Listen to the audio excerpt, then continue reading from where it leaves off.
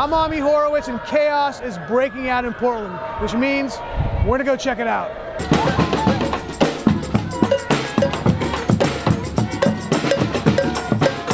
For weeks, Portland has seen Black Lives Matter protests nightly in front of the federal courthouse.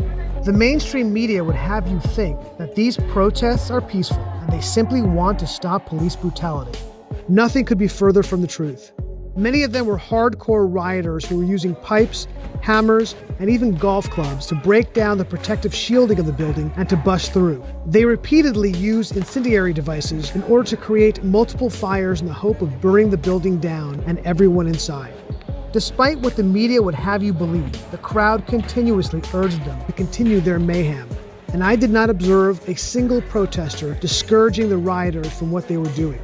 Only when the federal building was in danger of burning down and its occupants were threatened did the federal officers come out to extinguish the threat, and did so as humanely as possible, using tear gas, pepper spray, and other non-lethal means, even after they were attacked with glass, bottles, and rocks. At one point, I was hit by a propelled gas canister. There were groups of people interrogating journalists. They warned me that if I portrayed the protesters in a negative light, I would face street justice.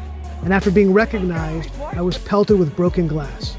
In the words of the protesters that I spoke to, the goal of these protests is to encourage societal breakdown so that it could be rebuilt in their own warped image.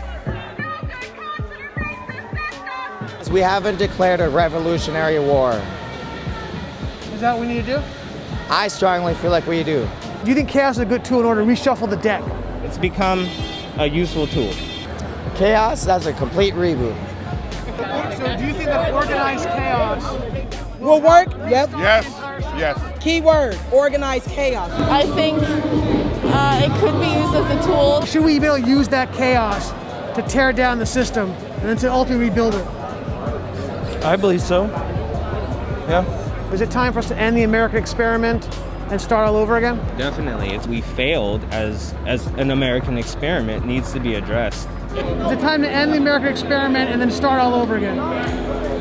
I think that we have to burn it down. Do you think it's time to end the American experiment? Yes. Yeah, it is time to end it. Do we need violence as a tool? Yes. Yes. You gotta have violence. Do you think that violence is a legitimate tool in order to make change? There's 4 levels of protest. Looting and rioting is part of being protesting. So yes, I do agree that it needs to be there. Do you think that violence like that is a proper response? I think that response is an outcry of being silenced for way too long.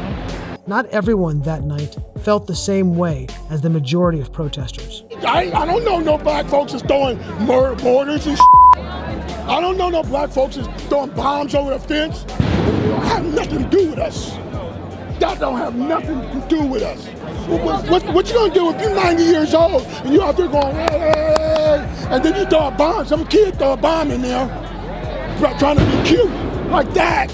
And when they come out and they're pissed, and then people will say, look, you see what they did?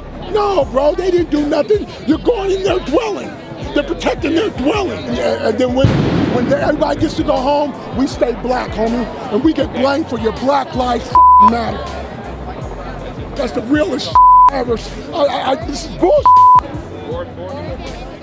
We got 2% black people out here, too. 2%. 2%. What does that say? What's that say? It says, y'all don't know what I don't believe y'all really know what you're fighting for. I don't. But this is us taking the high road. This is us not creating groups to kill off and assassinate the people that are doing the same to us. This is us just trying to create a world filled with love and kill off the hate.